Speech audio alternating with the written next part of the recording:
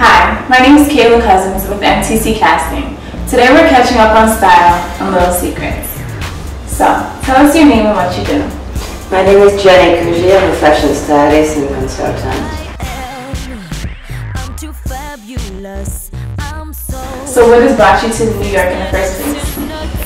I've been living in London for 15 years. I guess I wanted to change, and I'm very curious as well, so I just wanted to get the New York's experience. Smart choice. Well, what was your first real job in the industry? I was in charge of returning the clothes and accessories from Paris. Sure, it wasn't the most exciting job, but it did teach me to be very organized, so I guess it was a good experience. Yes, you paid your dues. Well, has styling always been very important to you? Was it your dream job? It wasn't in the beginning, but it kind of started getting under my skin gradually. So, yeah, I really enjoy it. Do you say that like other job experiences has led you to styling? Or? Not really, because I ended up in styling by accident. I was studying to be an accountant. So. Really? Well, what's your favorite part about being a stylist? My favorite part is doing the research and shooting the clothes, shooting fashion stories.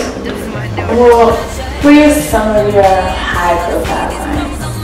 High-profile clients: Chanel, Cartier, Chopin, Puma, Celine, Replay, and there's a few more that I talk about.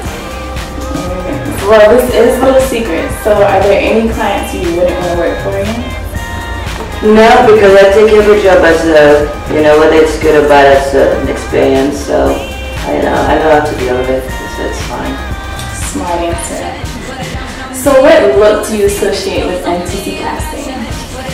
I would say edgy, eclectic chic. I like.